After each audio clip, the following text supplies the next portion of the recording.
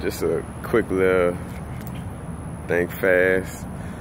I ain't gonna say think fast, but more of think fast on this perspective. But I was meditating just now, you know, in nature. I'm out here chilling, and a bug started crawling up my arm, and I was deep into meditation. I'm like, you know, you don't have to move or anything. Bugs could be crawling on you at all times, you know what I'm saying? Like, so why trip right now, you know what I'm saying? And I started to think, like, anyway, like our body, just like Mother Earth, is a certain karma and defense mechanism with things. Well, say, for instance, that bug should know better than climbing on something strange, you know what I'm saying? Because there's consequences with that, you know what I'm saying? Kind of like you climbing up a strange mountain on Mother Earth, you know, that could be a volcano, you know what I'm saying?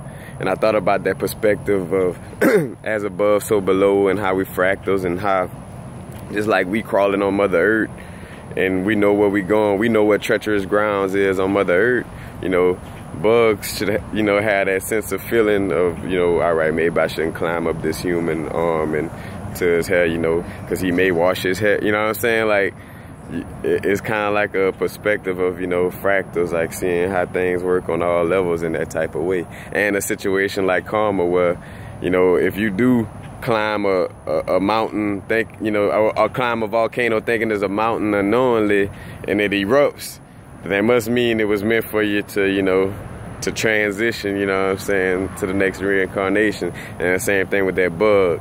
If that bug's still crawling up my arm, knowingly that I'm gonna wash my hair later, you know what I'm saying, he get in my hair, then I mean that was his fate, you know what I'm saying, like to get washed up. But just, you know, showing you the perspective on life and how everything is fractals, man, and how, you know, Mother Earth is something within Source, within God and the whole universe, and even fractals that get, you know, smaller and smaller, the macrocosm and the microcosm.